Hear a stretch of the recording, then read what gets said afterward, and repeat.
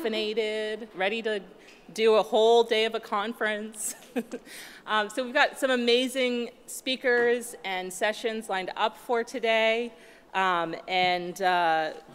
Later on today, at the end of the day, we're going to be actually having a film screening, which is really exciting, and the filmmakers will be here to talk about it. A film that's about a local community and a guaranteed income pilot that sprang up there. So very exciting stuff for today.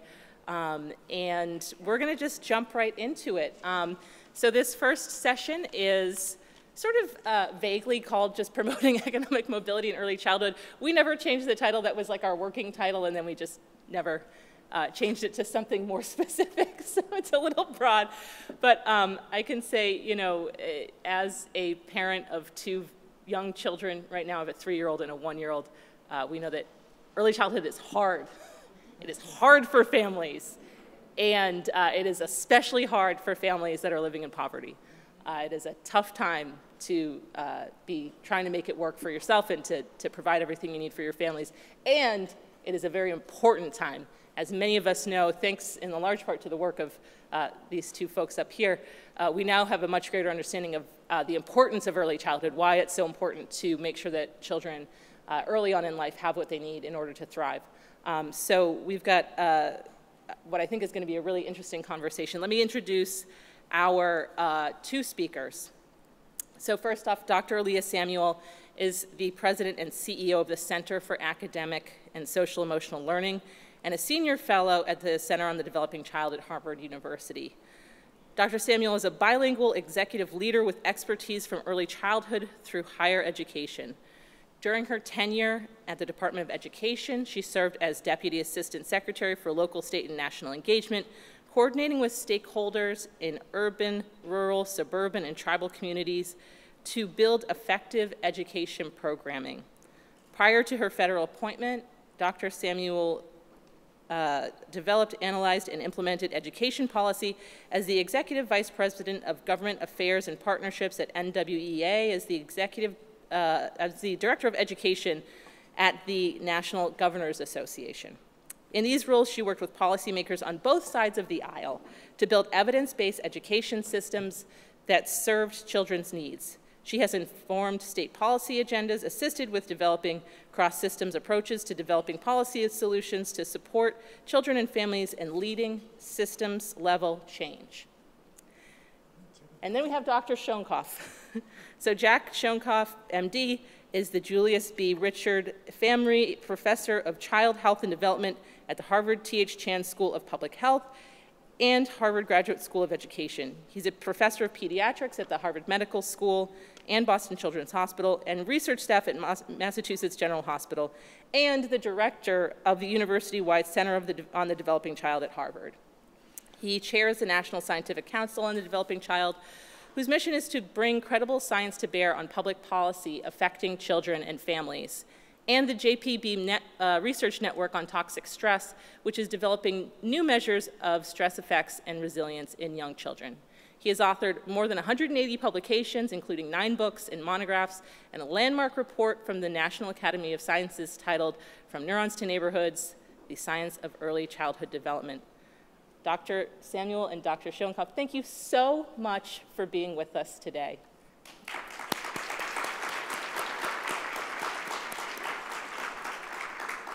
So I'd like to invite Jack just to get us started with a very basic kind of overview of where are we in the field of early childhood, what do we know, what are some of the emergent things that are coming out, and then we'll have more of a kind of conversation. Thanks, Nikki. I'm sorry to get up to the podium, but I can't see that far to the slides to be able to walk through it. But it's really great to be here. It's great to be here with Empath, and I'm going to give you just a little whirlwind tour of what we know about the science of early childhood and how that has informed the field and how it hopefully will inform the field differently going forward. So let me just say that early childhood policy, we've had early childhood policies for over half a century in this country, going back to the war on poverty in the 1960s. But in the last 20 years, there's been a heavy emphasis on the underlying science of early brain development and how experiences shape the brain, and that has really kind of filtered through the general population. So What I'm going to do is just going to give you, I'm not going to spend any time hardly on kind of where the science has been, but spend most of my time on where science is now and where the field has some important and untapped kind of resources. So science-informed early childhood policy kind of really begins by understanding why early experiences are so important for the developing brain. And this is kind of in one graph I will illustrate for you. This is the curve of what's called plasticity or adaptability of the brain. What it basically says is that the brain is optimally adaptive and flexible and plastic at birth, and it's all downhill from there. Now, the first thing, that's a little bit of an exaggeration. I know the first thing, you're all looking for your age on that slide. Don't worry about it. The important point here is that the brain never loses its capacity to adapt to new challenges, but it dramatically, it's so plastic, so adaptable at birth, and in the first couple of years, it decreases and then kind of continues to slow down. What I want to do is kind of say something about my connection to mobility mentoring, my connection to the organization, and how I have always felt from the first time we met that mobility mentoring and the kind of coaching that's done is kind of the missing piece in everything in early childhood, because what happens in the beginning, in the first couple of years, a lot of things come in automatically. I mean, kids crawl and they walk, I mean, except for extreme exceptions. But skills like being able to really focus your attention, to be able to regulate your behavior, follow directions, control your impulses, what we call executive function, self-regulation, that, most of the foundation for that, it starts in infancy with attention, but most of the foundation is in the 3 to 5 year age period. And it doesn't come in automatically. It comes in by modeling and coaching by parents, child care providers, the people engaged with young children. And those adults who didn't have a lot of that foundation built early on are not going to learn those skills by being given a cheat sheet to say, you know, focus on controlling your impulses and focus on following rules. So mobility mentoring and what it's all about, and we share this interest in the science of the development of these skills, it's been creeping into the early childhood field. It has to become a major part of the early childhood field and not just giving parents advice. Because what happens is as the plasticity decreases, the energy costs to the brain go up. The brain has to work harder. The older it gets, the harder it is to change and adapt to new challenges. So that's been the heart of the brain science story for what we've really, how we've really thought about early childhood for the last, say, 10 to 20 years. So what I'm going to do now in just a few minutes is I'm going to give you a whirlwind tour of kind of, unfortunately, there's no time to kind of give you the data behind it, so you're going to have to take my word. I'm giving you the take-home messages, right? There's a revolution going on in the biology of adversity and resilience. There is a revolution going on in terms of how everything, whether it's our health, our learning, our behavior, is influenced on an individual basis by the interaction between how we are each individually wired by our unique genetic predispositions. There's nothing genetic about race or ethnicity or where you come from. Those are social constructs. There's no, the Human Genome Project put the stake in the ground on that one. There are no genetic bases for any of these classifications. But individually, each of us, how we are, what we do, how healthy we are, how competent we are, is a result of the interaction between how we are wired originally, which changes over time, and the experiences we have in our lives. So I'm going to just give you 3 take-home messages about 3 very solidly supported, universally accepted, based on decades of research, 3 core concepts of development that are rock solid and that provide a basis for us to think about how we might make the field stronger and might be better and more effective in the things we do. So the first is that everything that we've been talking about with respect to the brain, all these issues about how the brain is influenced by experience, it's true for every other developing organ system. It's true for the immune system. It's true for metabolic systems. All of them are reading the environment, and they talk to each other, and they talk to the brain back and forth. So this is not just about the brain. It's about all developing biological systems. Second, and this is the big one. This is the big one. It's at the heart of biology. Is about variation in sensitivity to the environment. Every time we do a study and we look for what is the average effect of this intervention, every time we ask about what is the impact of poverty or racism on early childhood development, and we're expecting a generic answer. It is completely contrary to what basic biology is all about, which is this huge variation in sensitivity. On a common sense level, anybody here know anybody who has more than one child in a family? If they share the same parents and live in the same home, so they've got a shared gene inheritance and they live in the same home and they're different from each other. And in every family can tell you, if it's more than one child, one is more sensitive to what's going on than the other. If something goes bad, one gets upset faster than the other. Okay, we all kind of know that.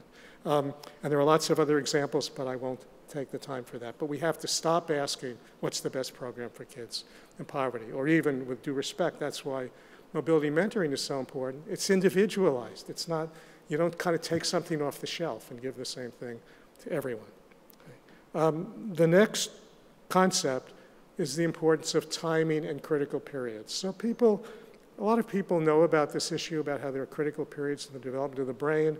When the brain, anytime there's a critical sensitive period, it means that's when biological systems are most reading the environment and kind of building their circuits, if it's in the brain, or building their ways of regulating metabolism, if it's in cells.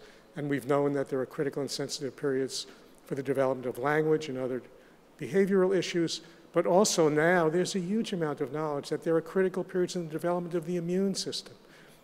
From the end of pregnancy until the first 12 to 24 months after birth, things happen as a result of exposures that are going to kind of set the way the immune system is going to respond. And difference is that whole issue of variability, nothing's been a better example than the experience of COVID. Okay, right. So what's the one thing we could say about COVID? It didn't affect everybody the same way, even though they were exposed to the same virus.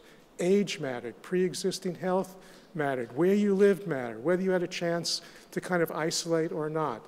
And the racial differences in COVID can be explained by so many different things, not the least of which is pre-existing medical conditions that made people more vulnerable, don't equally distribute through the population, and they're not primarily genetic in any way. So what I'm going to do is take those, I'm sorry to rush through, but if you're interested, go on our website, and there's a lot of material to read about that. But let me just kind of now say, this science, these new scientific concepts, are basically saying to many of us in the field, it's time for a mindset shift if we're going to talk about science-informed policy and practice in the early childhood field. And the mindset shift is not replacing what we had. It's expanding it, it's bringing it up to date, it's enriching it with new knowledge. So everything we've known from a science point of view is true, but it's 20 years old, and science doesn't stand still, okay? So the time is ripe for this mindset shift, and I'm going to organize my comments and be finished in a couple of minutes, is to say that we're starting to call the science of early childhood development as it is right now for policy and practice as ECD, Early Childhood Development 1.0. The essence of it is that this is about early brain development in an environment of relationships. Adult-child relationships are the critical final pathway for development, and that's as strong today as it was ever. But there's an and. It's not a but, there's an and. And it's essential that we connect the brain to the rest of the body in a broader ecosystem and not just focus on the adult-child relationships without taking away from their importance.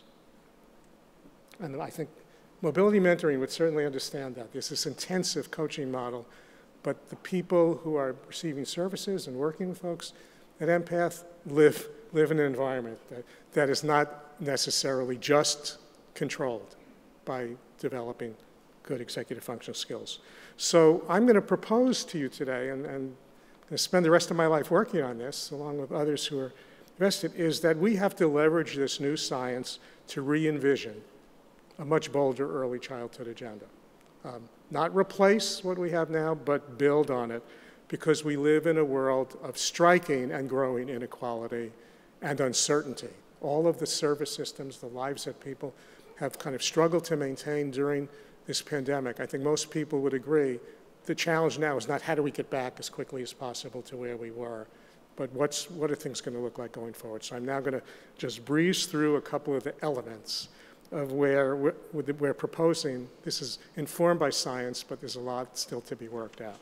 So what And the key issue here is there's new science, but there need to be more diverse voices at the table, not just the usual way in which we talk about diversity in terms of race and ethnicity and economic status, but also more voices at the table. We need to be dealing with the lived experiences of families, the lived experiences of service providers who are working in a very tough environment. And I would say this is something really interesting getting into, the lived experience of policymakers and business leaders who are suddenly recognizing that childcare in early childhood, for example, is an existential threat to business. If you can't figure out how to make that work, you're not going to recruit or retain employees, and certainly not from a younger generation that, I don't want to expose myself as an old fart, but who are demanding much more from their jobs and how they're treated, and we're just not going to get away with kind of the way things used to be. Okay? So here are some of the things that illustrate this going from 1.0 to 2.0. So 1.0, it's about readiness for school. It's still about readiness for school. And it's also about the early foundations of lifelong physical and mental health, just as much. It's not just an education issue. It shouldn't just be on the education budget, but it is a big education issue, but also health. ECD 1.0, it's about providing enrichment for young minds, providing enriched environments and centers, talking to children, reading to them, all of the things that people know about. It's as important as it ever was before. But it's also about protecting developing brains and other biological systems from the disruptive effects of excessive, repeated stress activation and adversity. And also tailoring responses to differences that meet a range of child and family needs. The field has known this for a long time. People always said there's no one size fits all.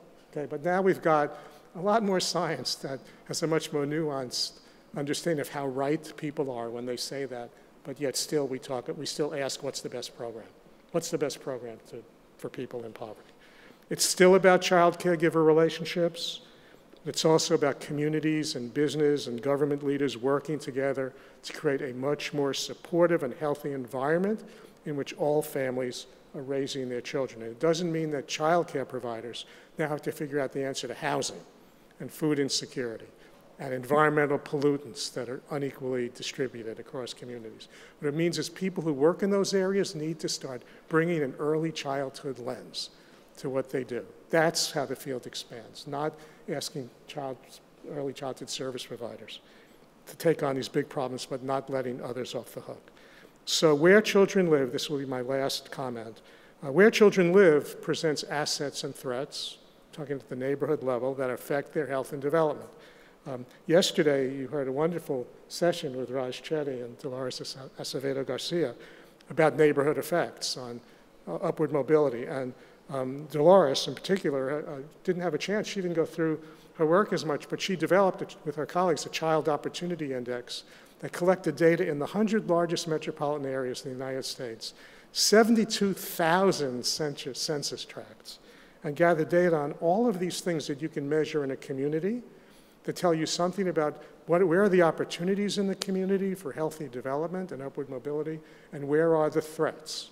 Range of things, the quality of early care and education services, quality of health services, how accessible they are, is affordable, nutritious food there, what about air pollution, how far are you from a toxic dump, what about being close to highways, what about there are no trees, what about the fact that it's 10 degrees hotter in an urban area than it is in the suburbs and the heat is getting worse.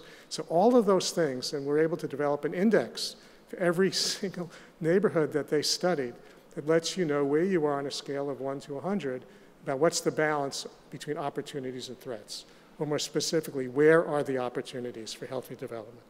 And here it is in vivid color about kind of where the problems are to help people understand what do we mean when we say that residential segregation is the result of deeply embedded historical structural inequities and not just where people choose to live, right?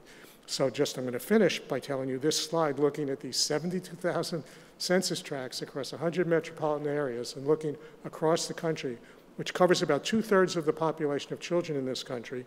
40% of black children are living in very low opportunity neighborhoods. 32% of Hispanic children are living in very low opportunity neighborhoods. 9% of white children are living in very low opportunity neighborhoods. So the challenge for early childhood is to keep on trucking on parent-child relationships, on promoting early learning experiences, but figure out how we go upstream and start to deal with a lot of the factors that are really creating huge burdens for families with young children. So I will kind of stop right here. Thank you.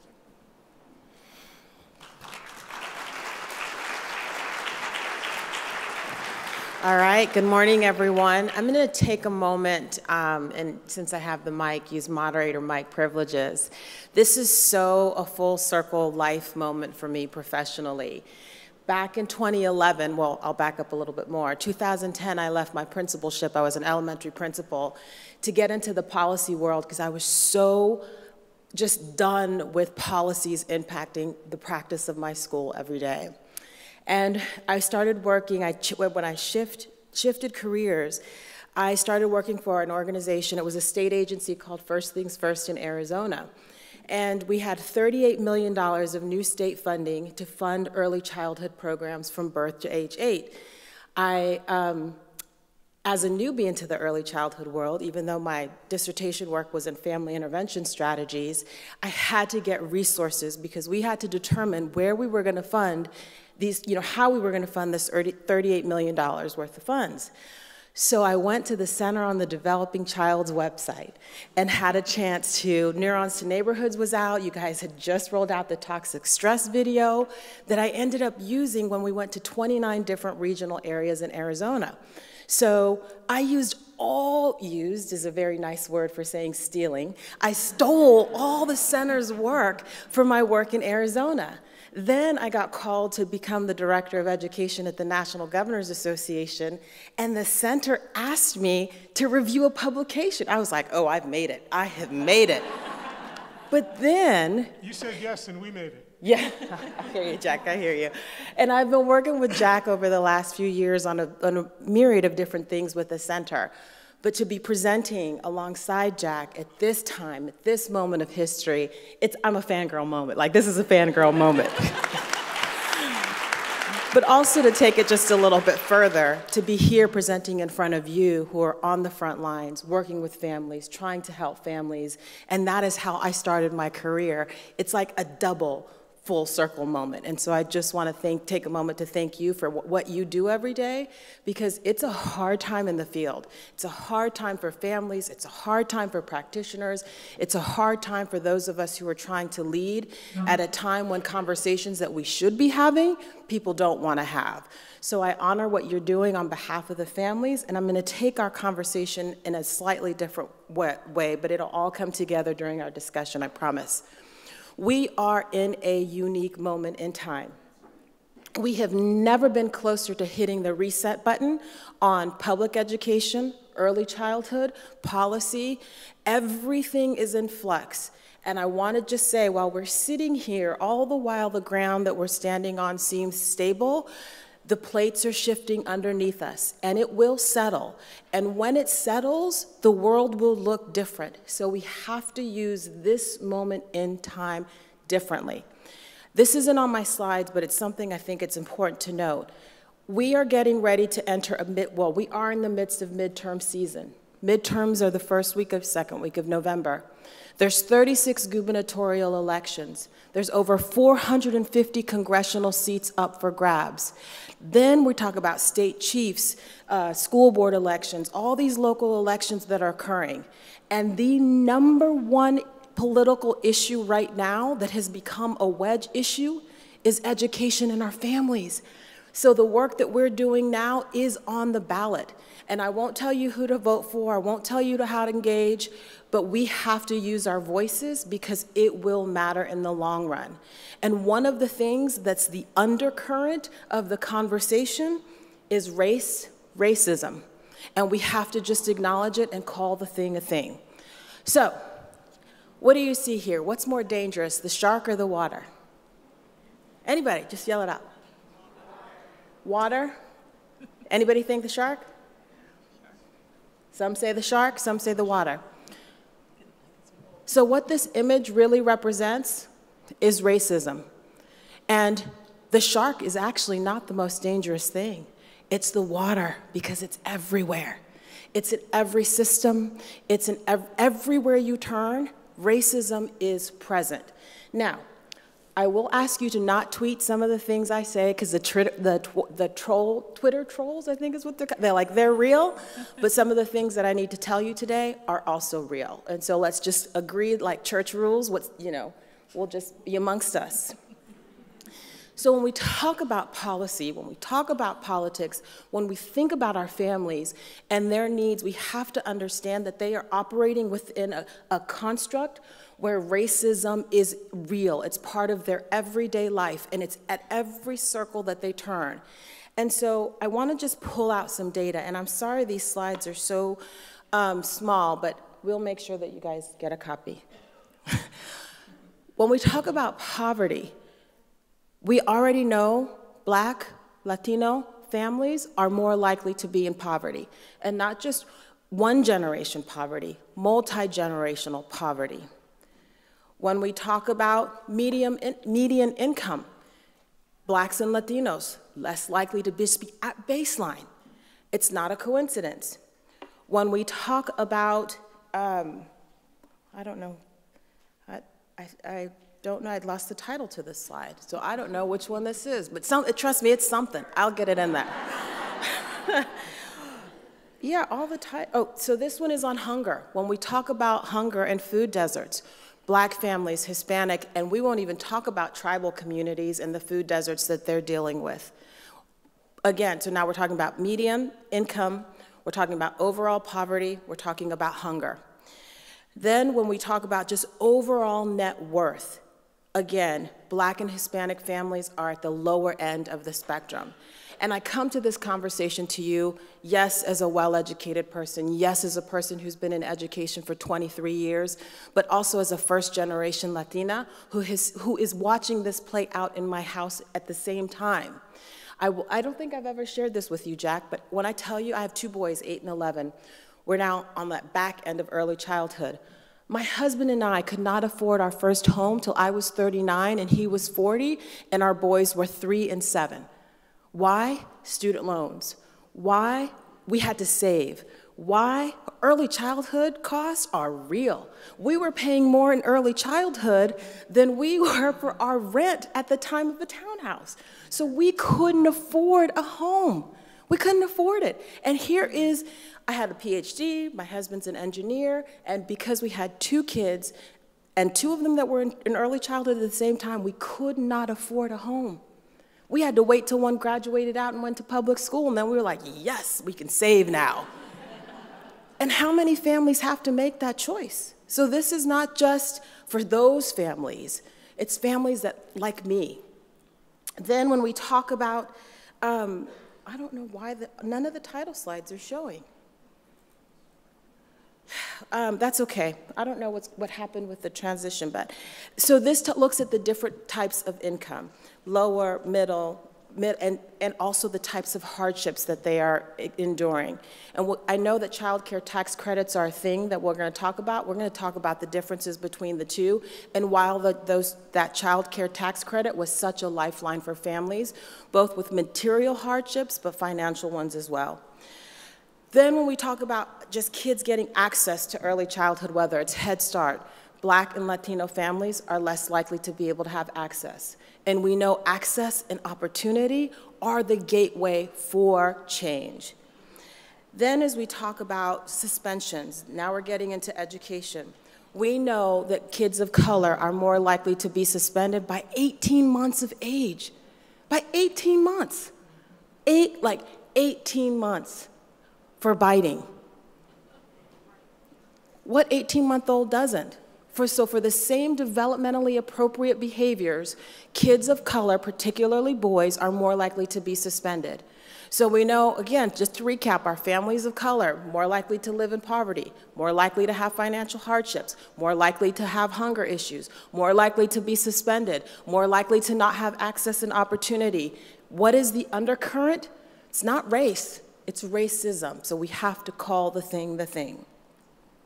Then as we look at preterm births, so we're going to switch to health. Women of color are more likely to go into early term delivery. Again, my story. Had a child, my first son, Caleb, had him early. Didn't know it was a thing. And here I was, older mom, was like 32, but still an older mom, and had access to what I thought high quality health care, and still all the signs were there, but didn't get the right access and ended up losing my son, my first son. So again, doesn't matter if you're a well-educated, middle-income person of color, your outcomes are more likely to still not be the same.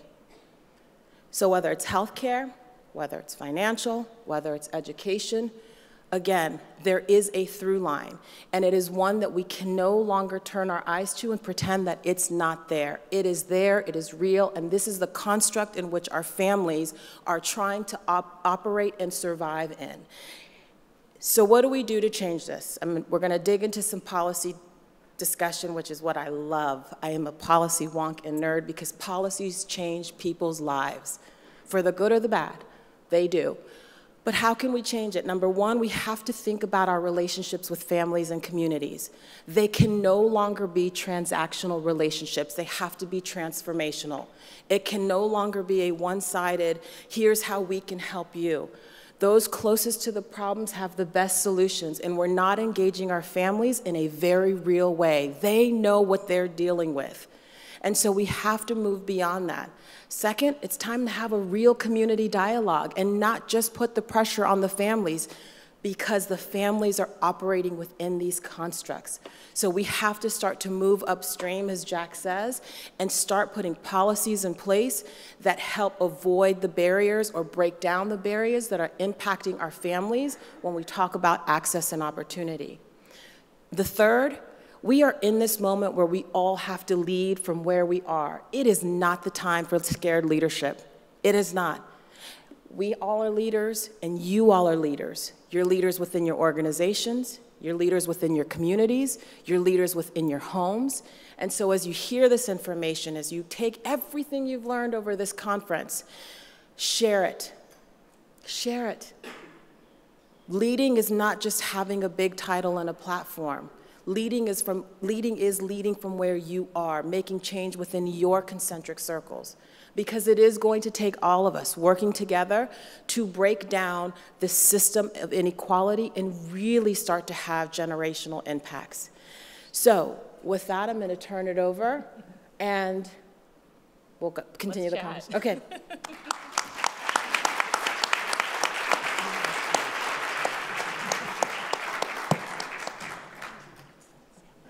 Great. Well, I almost don't know where to start. That was so much wonderful information all at once. But I think that where I want to jump in first is it sounds like for both of you there's sort of two levels of programmatic intervention that we can, or broader intervention that we can kind of think about. One being with the families themselves, and then one being sort of broader systems level, right, moving beyond the family. So let's start with the families, right? And Dr. Samuel, you've thought a lot about this idea of parent partnership or parent-family engagement. Can you talk about sort of why that's important? What do you think works there? What's the potential there for designing sort of programs that are really going to move the needle when it comes to the kind of parent or family partnership? So this parent piece and the integration of parent voice and really thinking about how to develop programs is something that's impacting my day-to-day work, but then also just holistically as we look at the world. We saw firsthand how COVID made families truly front and center on all things. And so families have gone through this experience, and they have a wealth of information that we're not tapping into. And so one of the things I would encourage you to do is really not think about how you bring families in. Not just your traditional parent night or a flyer, but how are we really integrating the voice of our families? And we have to understand all that's on families' plates. So are we being flexible with time? Are we reaching out to them? Are we still using technology? Because so many parents were able to engage in a different way because we offered them Zoom versus in person or non-traditional hours. And so as we try to go back to normal, I would challenge you to not. think about how we can use innovation and our family voices differently. And also thinking about which families we're engaging with. Because so often it's the same families that we go to, and they often have a few more supports or availability than those families who we are really trying to reach. I also am a huge proponent of thinking about, as we bring in these families, how do we then circle back and honor their voice and their time? How do we make sure that they know, I heard you, I saw you, and here's how your impact or your feedback is changing how we approach the work? Because so often we harvest this information from our families and our parents, but then we don't go back to them and say, here is what changed as a result. And so it really needs to be a bi-directional conversation, but they also have a right to know, what did you do with my effort and my time as well? Do you want to add anything, Chad? Yeah, aside from just saying amen to what Aaliyah just said, I think there's a slippery slope of paying lip service to kind of, whether you want to call it parent engagement or kind of more, less asymmetrical relationships. The idea of parents having a voice and being at the table was one of the cornerstones of the development of Head Start in 1965, right? And we're like, 55, 60 years later, and we're still having conferences on how to enhance parent engagement in programs. I remember one time I was at a conference, I said, I'm never getting up and speaking about this again. It's kind of like just, but because all we do is talk about it, right? And I think from my own perspective, and I always appreciate your amazing ability, Aaliyah, to combine scholarship with personal experience and just kind of really nail both sides of that. It's that I personally, I'm a pediatrician by training. I started out working in a community health center in the South Bronx. That's what I thought I would do for the rest of my life, and be a doctor for families and with young kids. And I kept going back and forth because it just seemed I wanted to make a bigger impact, but I couldn't make a bigger impact, so I kind of back and make an impact on where I am. But the real issue here is we do not have a history of learning from, what have we learned from the times we've tried this? These are not new ideas. And does anybody know where you find out? So what's been learned about what worked best in terms of really creating a table where parents had an equal seat with others? And where did it not work? And why did it not work? And so I think we have to just get serious and move from rhetoric to action. And from my perspective, this may be a kind of self-protection mental health thing on my part. I've begun to feel that the way to change the whole system or the whole country is to find a place where you can actually try some things where it's safe to try things and fail, and where it's safe to be honest about what we're doing, and then tell everybody what we learned. Because the way we set all of our programs up, everybody who has a program or works in a system that survives and continues to get funded knows that your job is to collect data to show you're making a difference so that you get your funding renewed, and not to kind of really look at what you're doing and say, what's working and how do we double down on this and tell others about what we found to work, because it always has to be adapted for different communities. But also to say, what did we try that didn't work? Like, what can we learn from it, and tell everybody so that people won't keep doing the same old thing. And I think that's at the heart of your really important point, Aaliyah, about moving from a kind of a transactional to a more transformational model. It's exactly right, but what have we learned about how to do that? And I think that's the challenge. And I'm sure there are a lot of people in the room here right now who could begin to think about not how can I change the country, but how could I do something where I'm working that could be a model to show people how to move in that direction?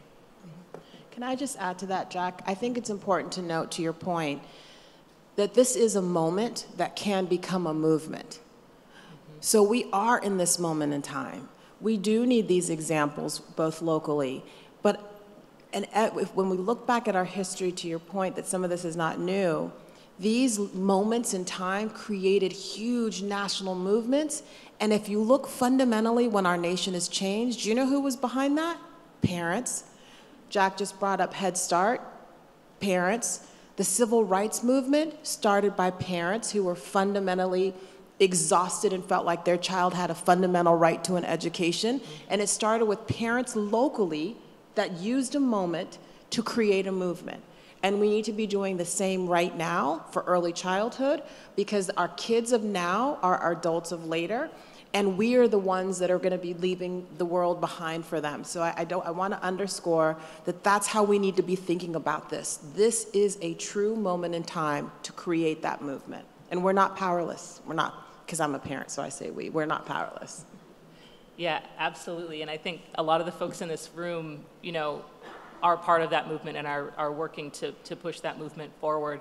We have a lot of folks in this room who work in early childhood, designing new ways of moving from that transactional, what you were talking about before, the transactional kind of relationships with families, to really more of a transformational relationship where they're sort of looking more holistically at the family, engaging them as equals with deep respect, deep dignity in the interaction. And so I have to say, the folks are here. We're doing it, right?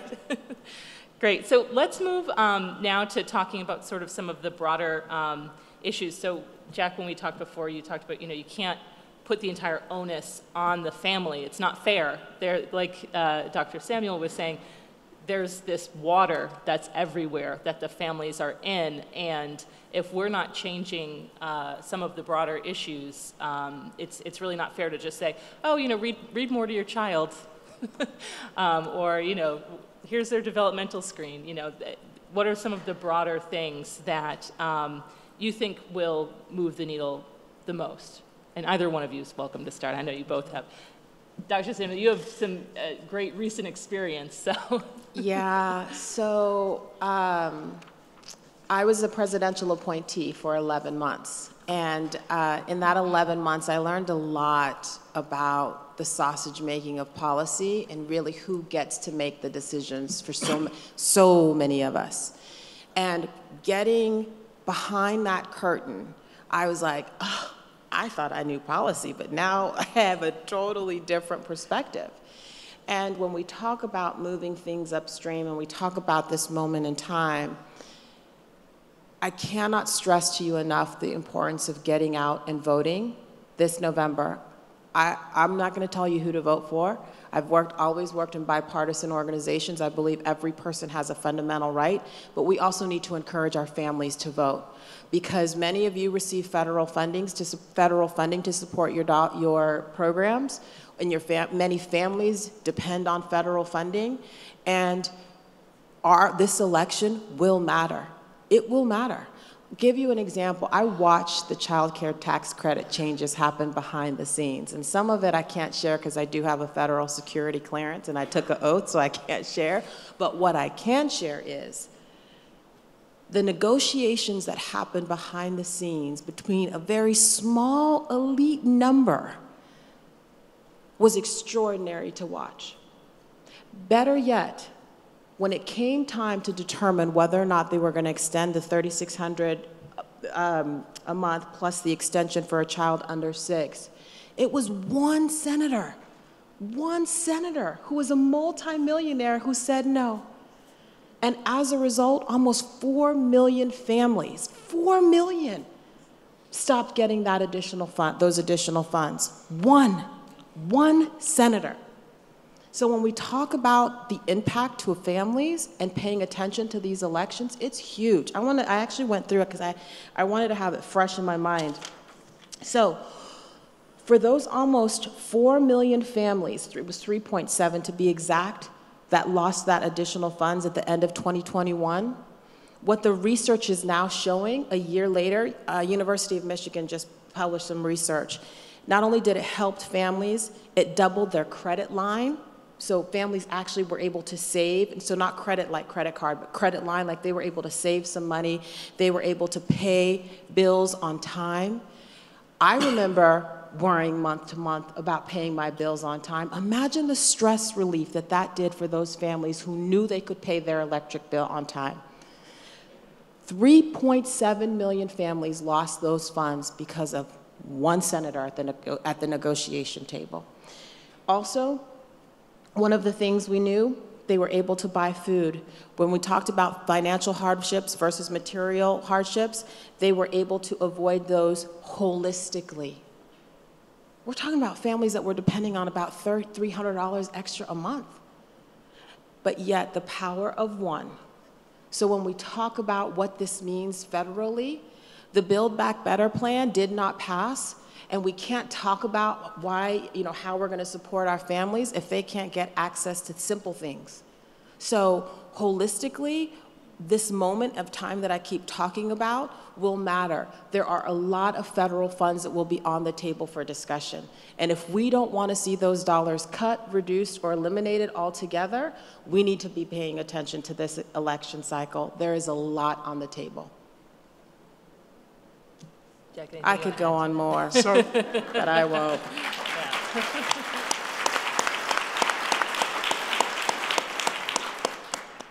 So I'm going to expand the challenge here in terms of these people who stop things from happening. So we tend to think when we say, so what are the things that affect early childhood?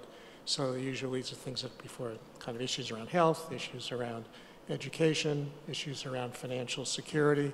But this notion of broadening our lens for what we think is relevant for early childhood, there's another one. I think, a lot of controversial decisions the Supreme Court came down on in June.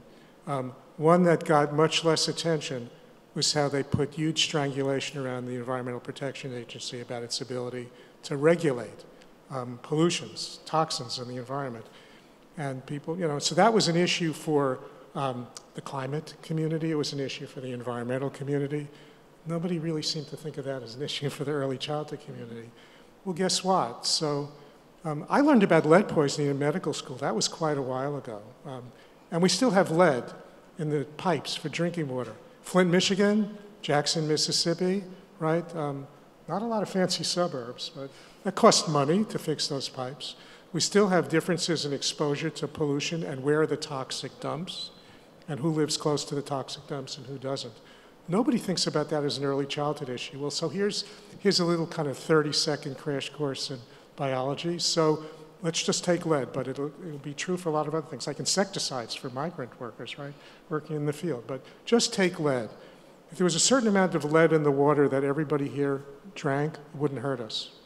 Wouldn't hurt us. As adults, very low lead levels don't affect, all of our systems already developed.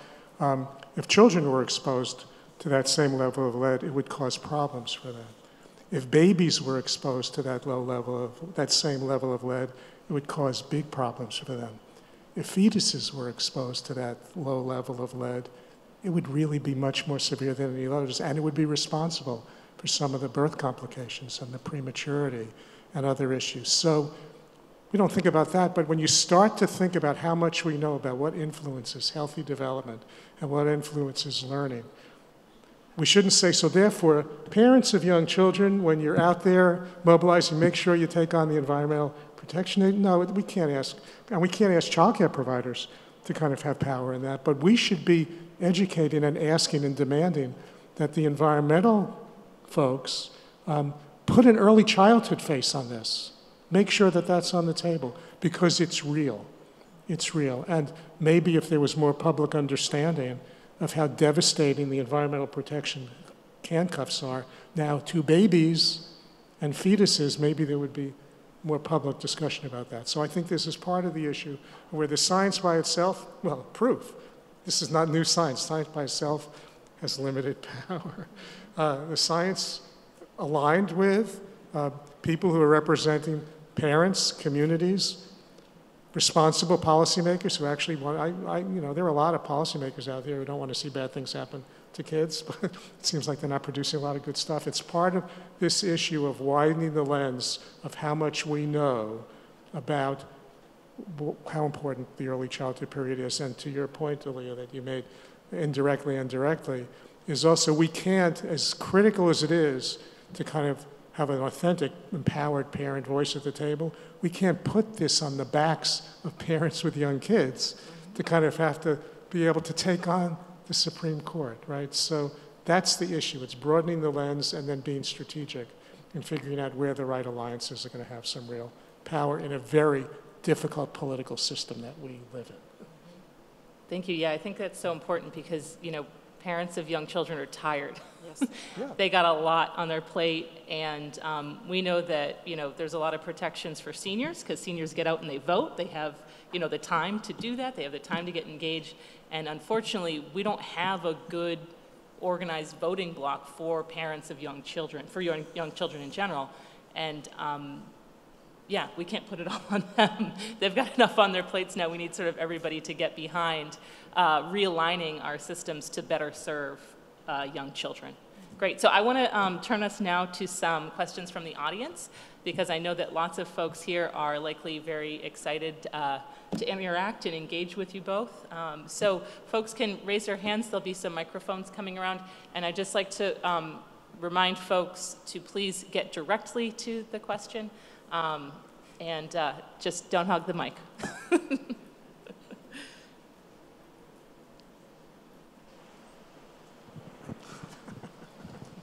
Good morning. Thank you so much for your conversations. Dr. Shonkoff, I had a privilege of hearing you speak in DC at the Power of Place convening, so thank you. Just thinking about brain development and how we can equip families with that knowledge as an avenue for advocacy, and really being able to take one moment, moments of preschoolers at our center being expelled because of behavior. But those one-off moments lead to these larger statistics of suspension and expulsion even at 18 months, right? So how do we take those one-off moments and turn those into movements for advocacy with parents and those proximate voices at the center? Also knowing that, as a community-based organization, like many of these in the room, we're also navigating our spaces in being proximate voices, but also kind of being that liaison with some of those policymakers and other, systems that we work with. So balancing all of those different stakeholders, but also taking those moments and turning them into movements. Thank you. So it's a great question, and there obviously isn't an easy answer to that, but I'll tell you one thing that I've learned over the years. Back in the day, kind of when we first started putting the brain science material on the table, we actually had a state-based strategy, and preferentially, that's how I first met Aaliyah. It was like, my God, this was like gold to kind of have somebody this good at the National Governors Association. Very politically polarized organization, right? But we decided to target conservative states. Figured it feels good to go out and preach to the choir and have everybody excited, but I don't know how that changes things. So we targeted conservative states. We went to Kansas, we went to South Carolina, we went to Nebraska, Oklahoma, Mississippi, yes, thank you, Mary. And we, in the Delta, absolutely. And we started working with the most conservative people there, actually through connections with NCSL and GA. Those people who are really the far right now are kind of pretty moderate compared to the way things are now. So that's a whole other story about context. But what we learned was that, especially if you're coming in from the outside, no matter how much good information you have, telling people what to do doesn't get you very far. So we kind of learned early on, we set up this kind of project to mutually educate each other. They taught us about how their place works and how they make decisions. And we taught them about what some of the clear, universally accepted principles were in science, and it got them to start thinking in different ways. In fact, I remember forgive me, Mary, I don't know if there's Mississippi or Alabama, and I don't mean to over-stereotype those two states, but I gave a talk, and a state legislator came up to me afterwards and said, that was really interesting. It's making me think about our child welfare system where each caseworker has 90 cases and they can't really be doing a good job. And I said, well, you're right. And I said, why didn't you say that in public? She didn't want to say it publicly, right? And in other states, in Kansas, the Speaker of the House, who was very conservative Republican, got really fascinated by this issue of children being separated early on from their parents and how that was traumatic for them, even if it was a tough situation. He came out for home visiting and a focus on mental health. And the press was blown away, and they said, where did that come from? And he said, well, if the advocates tell me to do this, I'm not going to do that. But if the parents want this, in Kansas, we'll do that. So I learned, like everything else, each of us have strong opinions, and it's hard for people to change our minds about things, right? But if you give people information and engage them and make it real and make it human, people start thinking differently. At least people of goodwill do. I think there are still enough people of goodwill in this country. There are a lot of people of bad will in this country right now, but there are a lot of people of goodwill who vote against these kinds of things. And I think it becomes politicized immediately as opposed to helping people understand what we're learning. And that's all of these things are kind of a long haul. They're not a quick fix, and that's, yeah. And I think I would just double click on what Jack was saying about telling stories. And really right now, I'm so transparent about my story because people pay attention when they see themselves and they're like, oh, yeah, I know, I've been through it, or I know somebody who's been through it. And so I think we have to really continue to go on an amplified storytelling campaign right now. And it's not necessarily the families telling their stories, because oftentimes there's a trauma that happens when you have to continuously retell your story. But I think positioning ourselves to be able to tell stories and positioning those in positions of power to put faces, names to the stories and the realities. And to your point on the parents with the suspension, helping them understand that it's not just them, it's not just their child. And there's an informing process, but it's also a supporting process and then a storytelling process. And I have found, and I look back at my own career and I was like, God, I was great at giving parents information, but I didn't support them afterward. And so if I could go back and do that again, I would. But that's why I use this platform the way I do on behalf of those families that we all represent. But I think we need to support them through the process. For that parent whose child is suspended, it's painful. It's painful for that parent. And then they're wondering, my gosh, this is my baby, or what did I do wrong? And so that creates a sense of shame where they don't know what to do.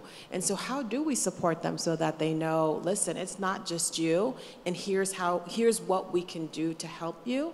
I think is just really powerful. I want to add something. I don't know if it's still available. We should see the tape of the recording of you testifying at that congressional hearing a couple of weeks ago, maybe a month ago. So we have this other really kind of toxic thing that we're dealing with right now, which is this demonizing of any time anybody brings up the word racism. And also the spillover into deciding to target social and emotional learning as a communist plot, right? And I think that Aaliyah had a situation of a representative, it was somebody whose name I didn't even recognize, who was concerned about all these programs in the schools focused on social and emotional learning, and she singled out a program that was trying to teach kindness to children and asked if that was a Marxist plot to teach kindness to children. Now you listen to that, and you kind of think, how do you respond to that, right? How do you respond? But I will tell you, I've been to 2 states that I will not name in the last 2 months that they're kind of, well, I won't describe them anymore, but to say that in one state, the people who asked me to come, the early childhood folks, said they were really excited about the fact that this was a new administration, fairly conservative, that was interested in early childhood and wanted to explore things. And 3 days before I went, they contacted me in a panic. They said they just heard from the people in the governor's cabinet that if the word racism comes up, they're not going to continue the conversation. They don't want to hear about racism. So they said, please don't mention racism. So what that said to me is, and we have to have lots of different voices figuring out how to educate people about what racism is and what it means in a way that will just get more people who immediately shut their eyes and shut their ears to start to understand what that is. And I think that's, so I think some of us have to kind of figure out how to talk to part of the country where it's a non-starter when you put the word on the table and break through that barrier. Mm-hmm. I don't know. I would just, say to that, amen. It's and part of this conversation about race, which is why I think racism, why it's so important to put the stories behind it, is because there's this perception that in some cases that poverty is the code for racism, or racism really is for like those group of people, when it really impacts everyone in every way, in every system. And so I think being able, to Jack's point, bring a diverse community of people together, also holistically, whether it's social emotional learning, whether it's race, it is a small percentage that have been the vocal majority, because so many of us, and myself included, have sat back and just been like, this is crazy. And we just shake our heads and keep going. And because we haven't used our voices, because we haven't moved from just truly shaking our head like, did they really say that? This is crazy, and just keep going, they have continued to gain this steam. And not only that, they are so well coordinated and strategic. So while we're shaking our head and just, keep trucking along and doing our work, they are coordinated, they are strategic, and they are intentional, and they are a few. Which is why I think it's so important in all the spaces that we each occupy to be able to say the thing. Also, in the field of education holistically, there are people who are outside of us making decisions for us. It's time to make them have a seat and have us speak for us. And I'm sure you've heard the saying, don't do anything for me without me. It's time for us as educators, whether it's early childhood, K-12, practitioners, home visiting, all these different tenets of education, to fundamentally get coordinated and say, no, we're back at the table. Because if not, these decisions by a very few who are not in the field will continue to impact us. And if we think we were bludgeoned before, folks, buckle up. This election cycle, if you look at some of these candidates, you will not just shake your head, you will have nightmares. And so we have to get coordinated and strategic and resume our rightful power. Yes. Thank you.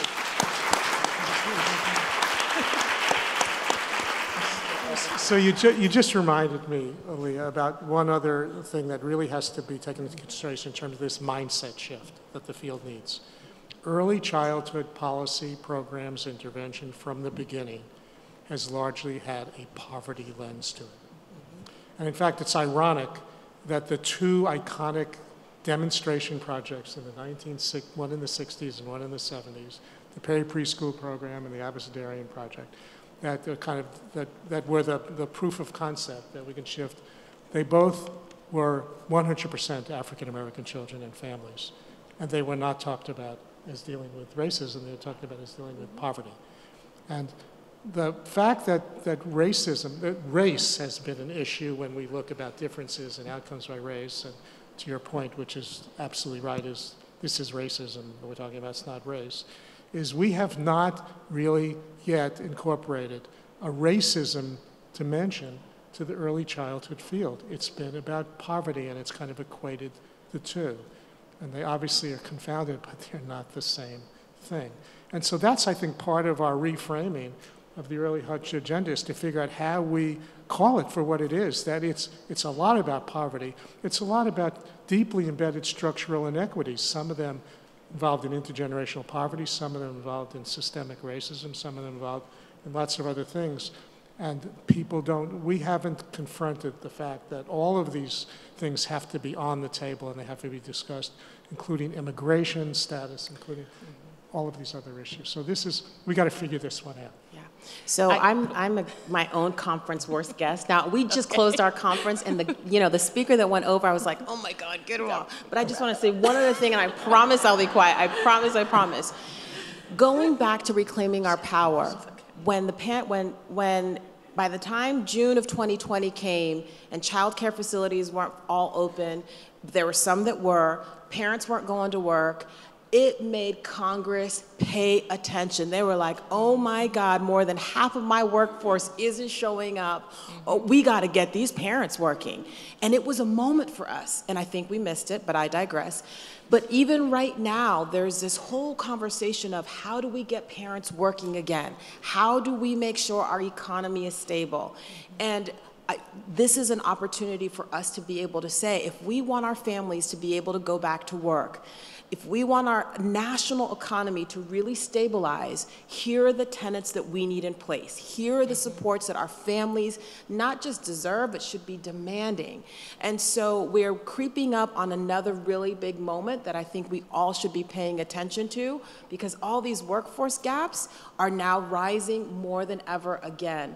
So we can't miss the moments, and sometimes they look different. Sometimes it's from an economic perspective, sometimes it's education.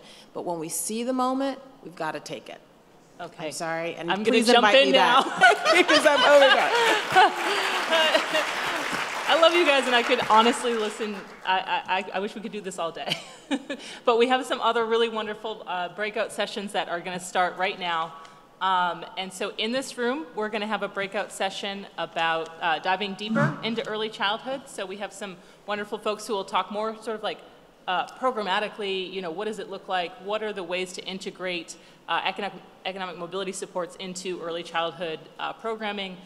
So that will be in here if you want to talk more about early childhood. Or Dr. Samuel was talking about the importance of sharing stories, and we talked a lot about the sort of importance of shifting narratives. So there will be a narrative session that is downstairs. You're going to go down one floor to the alumni lounge. It's a beautiful room, and we'll have a really fantastic panel talking about the issue of shifting the narrative from a number of different perspectives.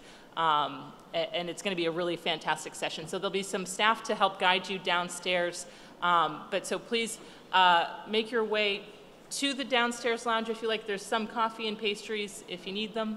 And once again, let me just say, Dr. Samuel, Dr. Shonkoff, thank you so much for being with us.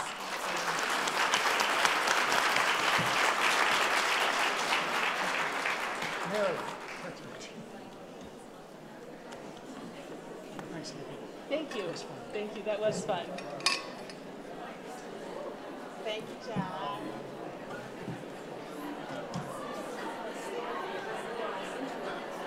You did? Okay.